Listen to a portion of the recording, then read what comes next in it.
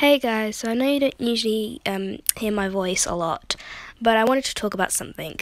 So recently, well not recently, but like probably back in November, I told you guys that I was letting Izuku join our relationship.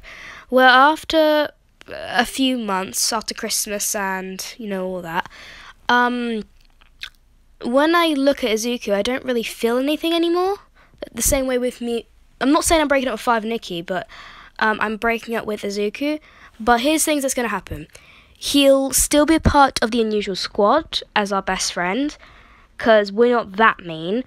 He'll still be a part of the team.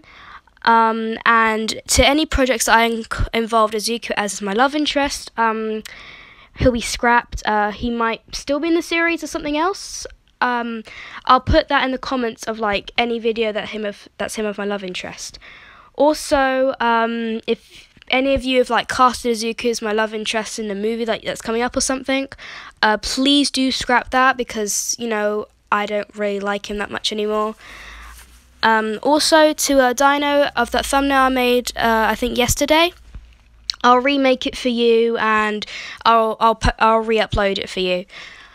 Okay, that's just all I wanted to talk about. So, if any of you feel like crushed by this, don't feel crushed. It's just normal.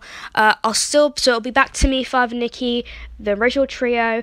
It will still be an unusual squad, so don't fret to anyone that likes that idea.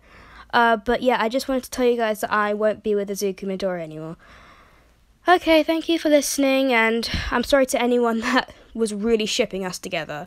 I just wanted to talk about this because I've had it on my mind for a couple of weeks. Alright, thank you for listening.